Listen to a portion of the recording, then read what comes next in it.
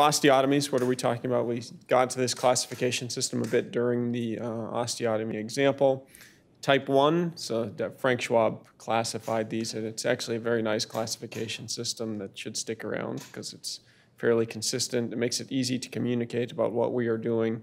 Type 1 is an inferior facetectomy. Type 2 is Smith-Peterson or Ponti, or what we call posterior column osteotomies in St. Louis, and Lenke's pushing that because people have called Ponti Smith-Pete's, Smith-Pete's Ponti's, and they're not exactly the same if you read the history of those osteotomies, so just call it posterior column osteotomy, which is resection of the facet joints in the back and the intervening ligamentum flavum and some lamina so that you can bill for it appropriately too. Type 3s and 4s are variations of pedicle subtraction. So type 3 is what we just did in the lab where you leave the cranial disc. Type 4 is where you take the cranial disc. That's the so-called extended PSO.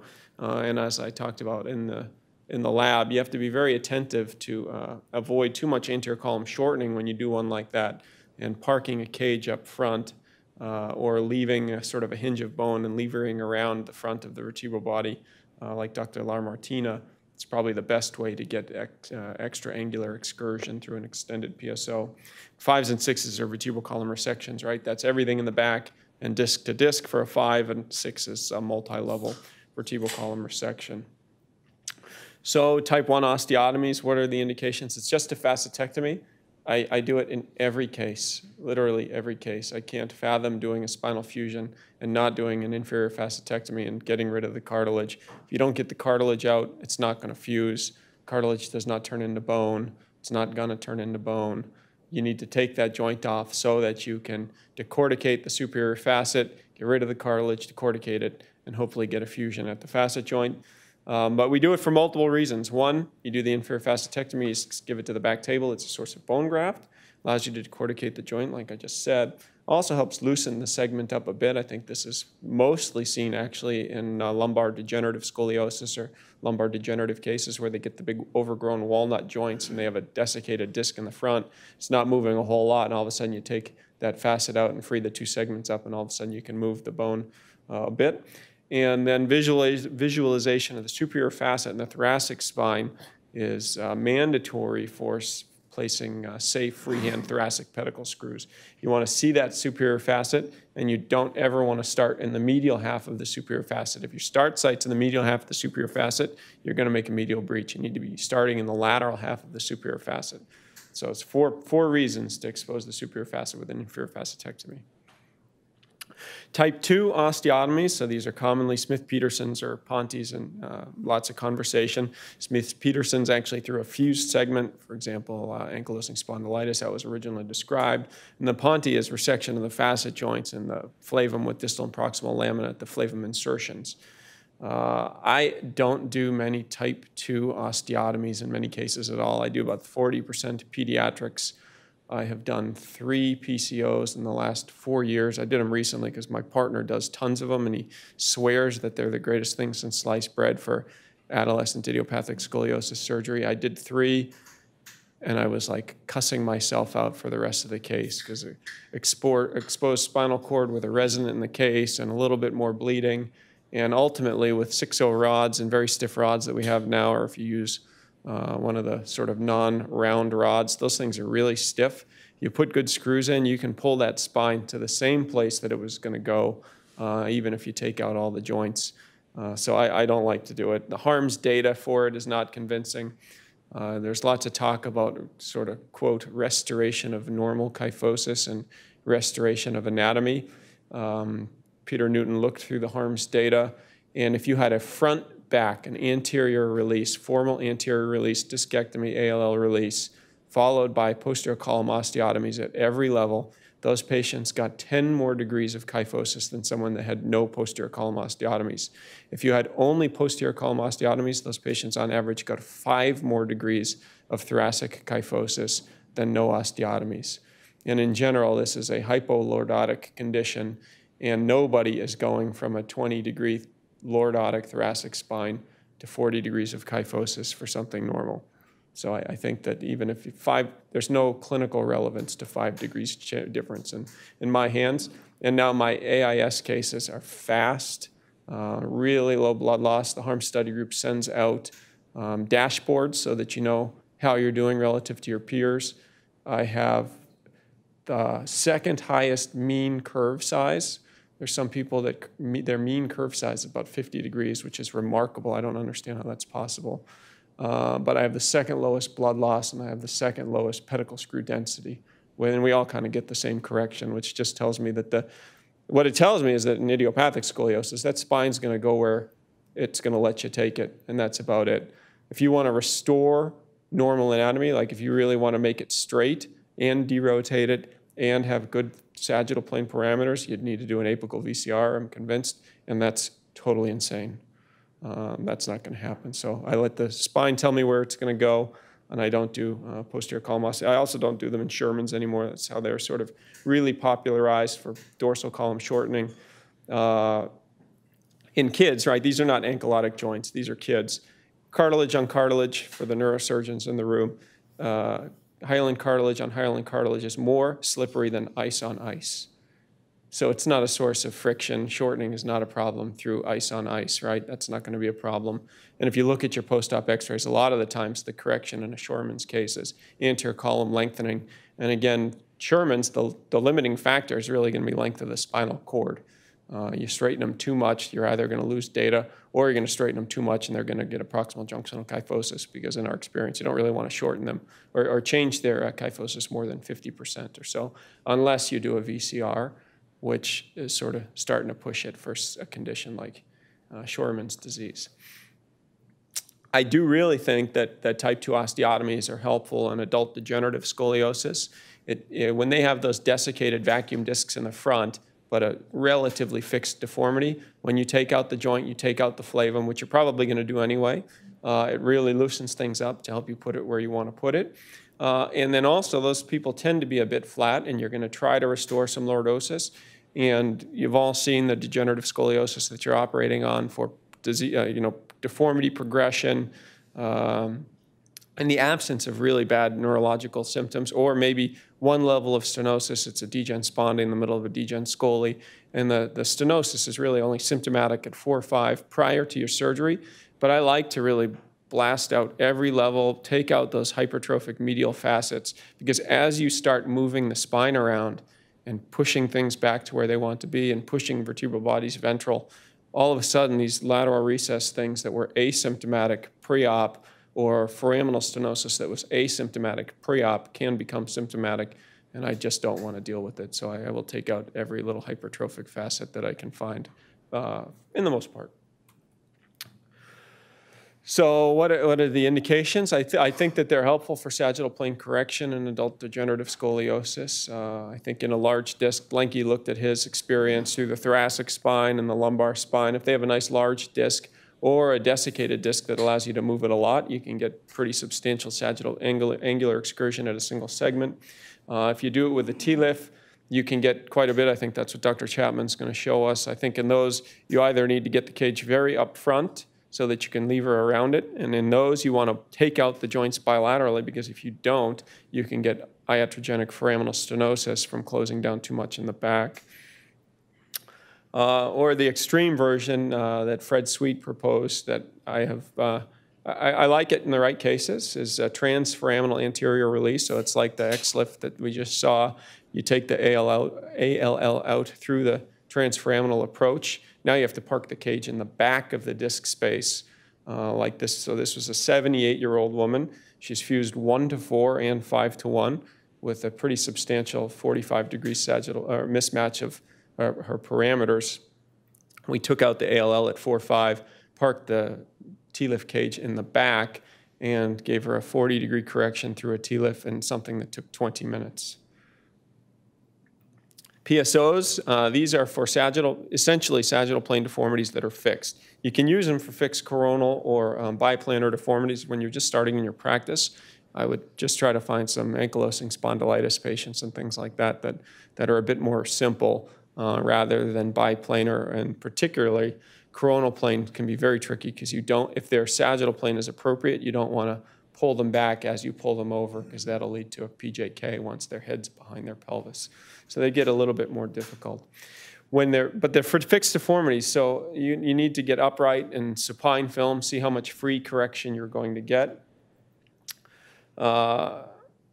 Because not everyone needs a PSO. When they have disc spaces, you can work through them. When they have non-union, sometimes the non-unions are mobile. They don't have like a rigid non-union. And the Lenke has shown in the WashU series that if you get prone recumbents, it can help you avoid planning a PSO sometimes. Planning a PSO on a PIL mismatch on upright films, I would say, is inappropriate in this day and age. Most of you are going to get CT scans pre-op for those types of cases anyway. I love measuring the LL on the CT scan because I know that that's totally gravity-free. And also, you can get really nice views of the end plate. Sometimes the upright films, it's a little rotated, and you're not exactly really bisecting this ellipse that is now the T12 caudal end plate, and you can underestimate or overestimate the lordosis that you have, which will lead to a bad surgical plan, which will potentially lead to bad execution and then a poor outcome. If you're going to do them for combined biplanar deformities, so it's combined coronal and sagittal plane deformities, you need to think about where you're going to do it.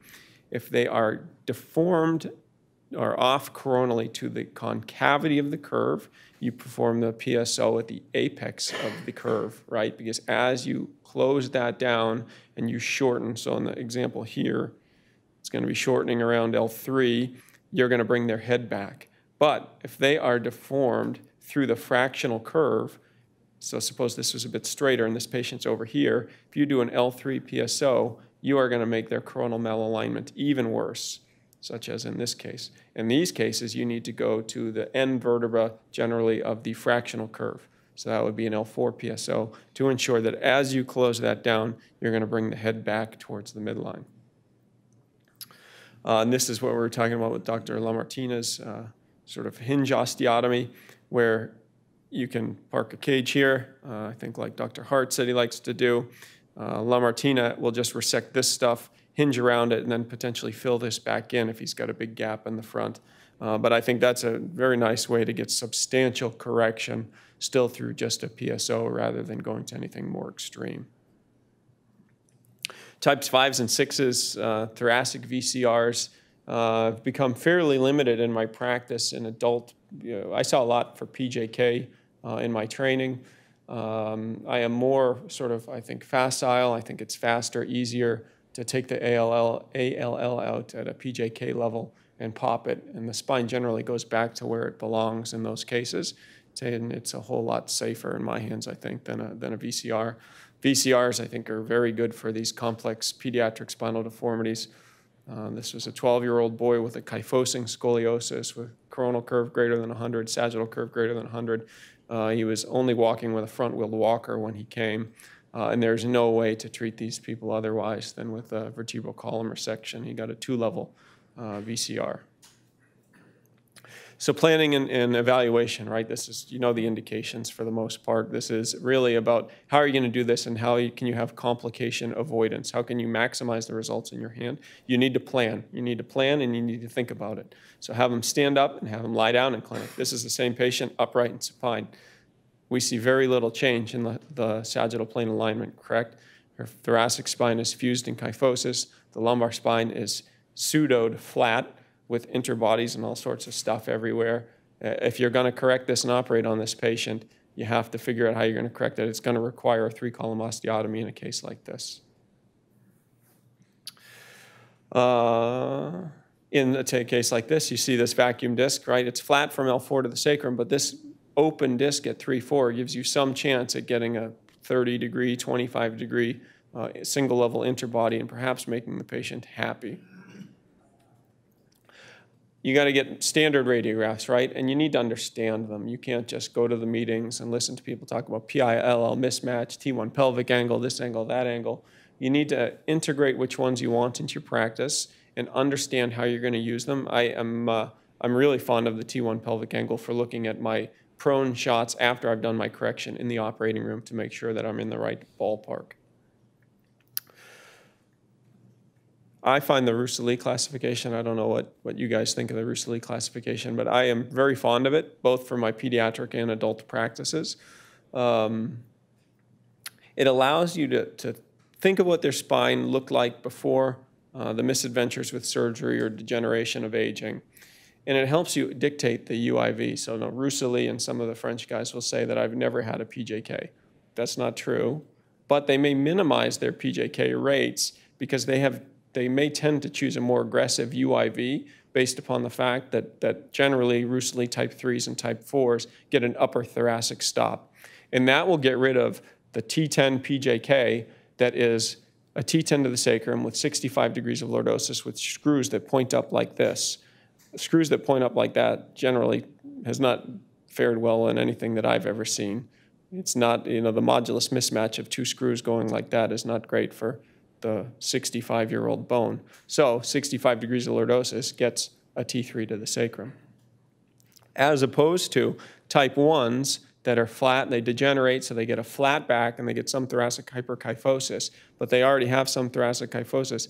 I have done those where you change them from 0 to 30 or 40 degrees of lordosis and stop at 10. The first handful of times I did it, I was very anxious that I had swung them like this and stopped with, and they've actually fared pretty well. I think in part because their C7 plumb and gravity line is good with appropriate pelvic tilt correction. It also, that's the other thing, is I think it helps you understand where to do a PSO. I am a pretty big proponent of L4 PSOs in most cases. Perhaps the ones that are appropriate for L3 PSOs are the type 4s, and those are very high pelvic incidence patients. As the pelvic incidence climbs, the apex of the lumbar lordosis rises.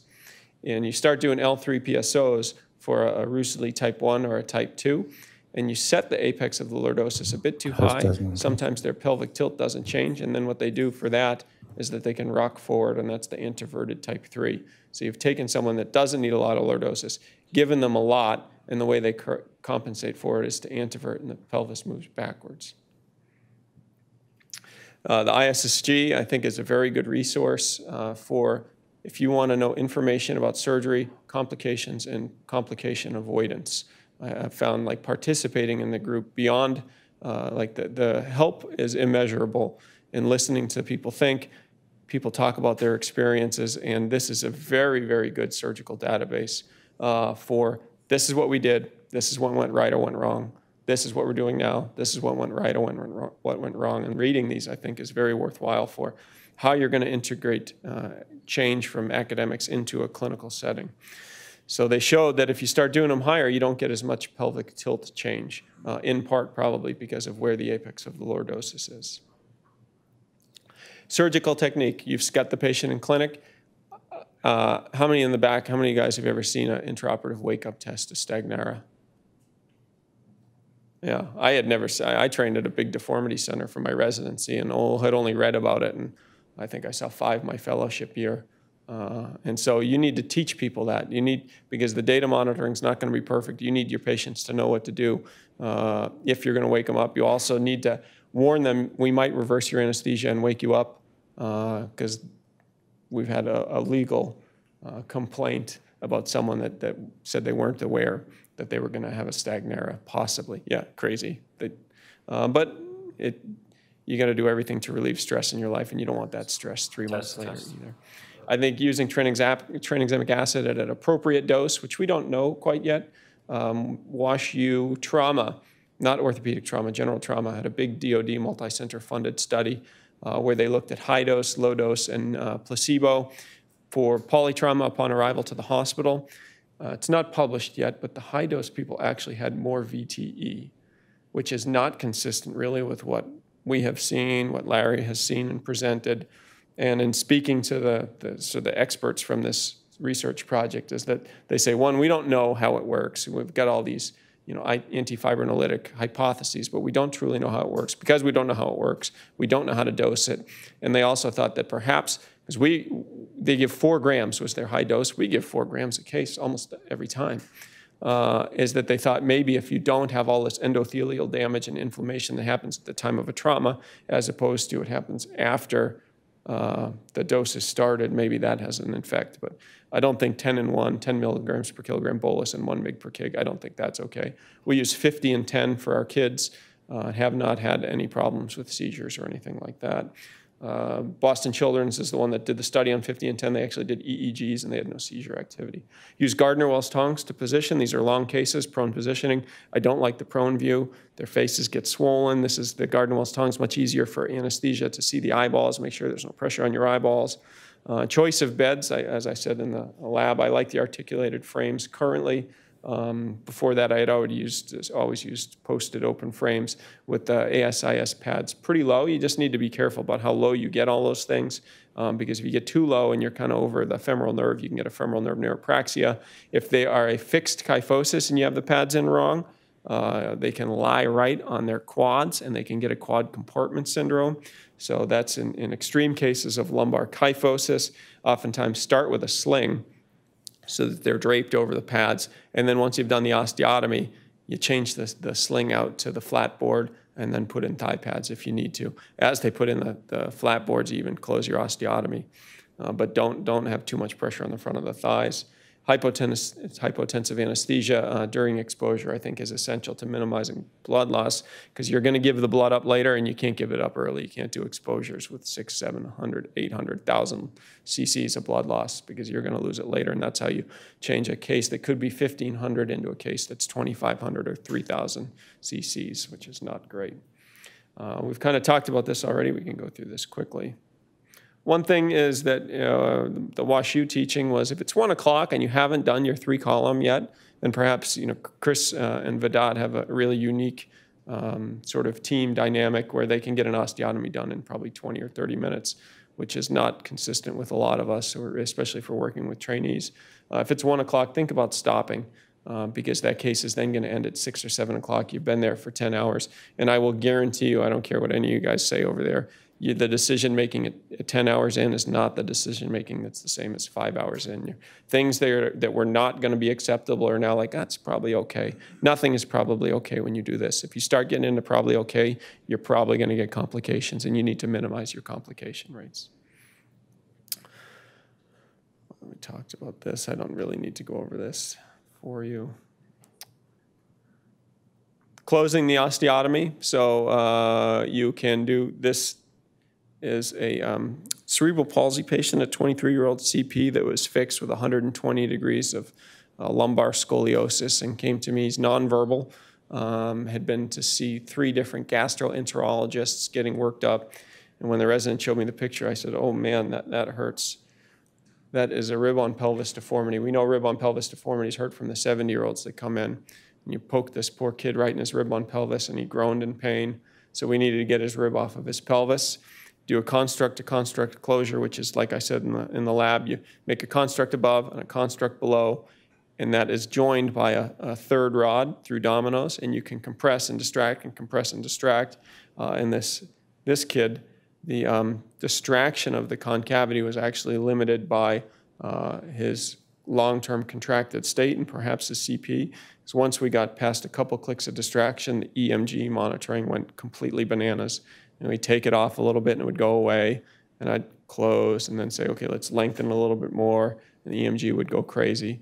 But it's a very nice way for doing a biplanar or a coronal only plane correction, so that you can distract and compress through construct to construct. Surgical technique, you have to monitor these cases. You should not do these without monitoring. In my experience and our experience at WashU, neuromonitoring is not reliable for root level deficits. I think that there's a reasonable amount of debate with that now. Hanjo at HSS remains pretty convinced that his group does excellent transcranial monitoring for root level deficits. Chris, what is your, last time we spoke about it, that you were sort of not convinced with transcranial for root level, or are you the same or different? We just presented our data, it was at IMAS, and we found exactly what you found at WashU, which is a transcranial, multimodality, low potential monitoring, combined with SSCP and EMG is not effective in predicting deficits after PSO. So it's too large deformity centers that can't use MEPs to predict deficits in PSO. I think we should listen to that. And it's even less effective in our experience for cervical osteotomy. Yeah. Bringing out deficits. Yeah, yeah. So that's again why you should learn Stagnaris. It's also why, so we continue monitoring for 1 hour after closure. We have had deficits come on after that. I have now had my first neurological deficit that evolved 12 hours after surgery. I did a CP, diplegic CP with a syrinx. Case went fine. I was kind of surprised at how much the spine gave us. Like I said, I don't do osteotomy. We're going to take what this gives us. I hate these syrinx cases. Transcranial motor data, fine. Wake up 5 out of 5. I rounded at 7 a.m. on Saturday, fine. At 11 o'clock, starting journal club at my house, get a call from the floor that she's got a little bit of a foot drop. And I said, what the heck are they talking about? And then we call back, and now she can't stand because her quad is a little weak. And I told the fellow, go in and check, order the scan now, but I guarantee you when she gets out of the scanner, her left leg's going to be completely out. So why don't you call the OR too?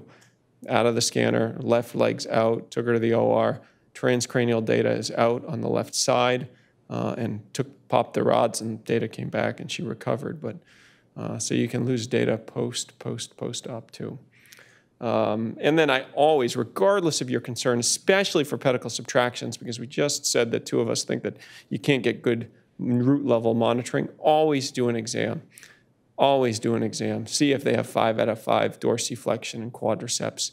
And then, honestly, at that point, you need to think about whether, if you find a deficit, this is, again, why to stop, right? If you find a deficit at 7 o'clock, you're exhausted from just closing this thing. Are you going to flip them over and open it up right then and there, or are you going to do it the next day? But you don't want to find neurological deficits 3 days later, because the cat might be out of the bag by then. Post-op, mobilize them day 1. Get them out of bed. Make them sit in a chair. My diet is I give them potato chips. I got this from the International Spinal Deformity Symposium a couple of years ago, that you give them potato chips. It's almost impossible to eat too many potato chips. Pulls some salt in, helps them get off some of the extra fluid. Seems to start their bowels working faster than what we had historically at WashU. This year I'm presenting at SRS. We did a placebo versus alvimipam randomized trial to see if trying to prevent the opioid effect of the enteric system did anything. And the people that didn't get it, the people that got placebo actually had faster return to bowel function. So perhaps there's some role for alvimipam for the patient that's got established opioid-induced ileus at some stage out, but it didn't seem to help for prophylaxis. And almost all of my patients leave at post-op day 5 after big surgeries like this. What are the complications? There's not enough time. And most important, I think, is to remember that these are really complex cases. There's a lot of stuff that can go wrong. And what you need to do is what you guys are doing right now is watch, listen, and then take the time to ask Bob and Doug and Chris Ames and Justin Smith questions. Ask lots of questions. That's going to be far more informative than having us regurgitate papers for you that you can go read on your own.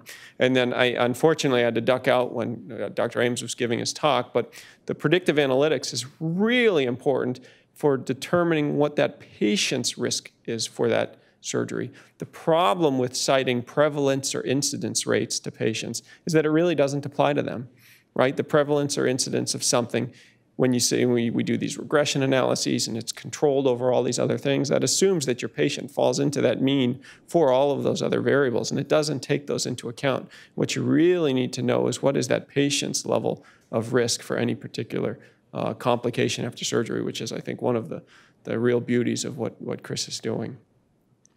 Pseudos are a frustrating complication, up to 20%. I think that, and I hate when people say multiple rod constructs, because we all use multiple rods. Using 3, 4 or more rod constructs seems to at least delay rod fracture. It may prevent rod fracture in the setting of pseudos in some cases, or it just may allow that big, long sort of intramembranous ossification that needs to happen, that Bob and I were talking about early, to happen prior to rod failure. Maybe with 2 rods will fail before the intramembranous bone healing happens. But with more rods, perhaps it's stiff enough and lets it have enough time before rods fail. And the other thing is that this is also where the predictive analytics are going to come in, is that we're really, in value-based healthcare, we're going to be judged on patient-reported outcomes to some extent. And we need to be able to use those to find, A, the people that are both likely to succeed and the people that are likely to fail. There's some of the writing in the predictive analytics world says that the real beauty is going to be able to find the people that are going to do well, not necessarily identifying the people that are going to do poorly. And then the other thing is that you'll see with some of the papers that are coming out is that we're also going to help set expectations. And as all the trainees will know, the rotation's miserable if you just show up and the attending expects you to do your thing, and then at the end he says you did a bad job because you didn't do this and you didn't do that, but he never told you that that's what you were expected. If you have these patients, you say, you know, I see that this is what your level of recreation is, and I understand that you want to go back. Now, who doesn't want to be 20 again? I want to be 20, but there are things that I'm never going to do again in my entire life. And if you can tell people you're not going to do that, the best we're going to do is take you from a 1 on this answer to a 3, and a 5 is out of range of what is reasonable. They're going to have the expectations set, and their satisfaction with the surgery and their perceived improvement is going to be better, rather than just doing it, not getting them where they thought they want to go, even though that was impossible, and they're disappointed and they have some decision regret. Thanks.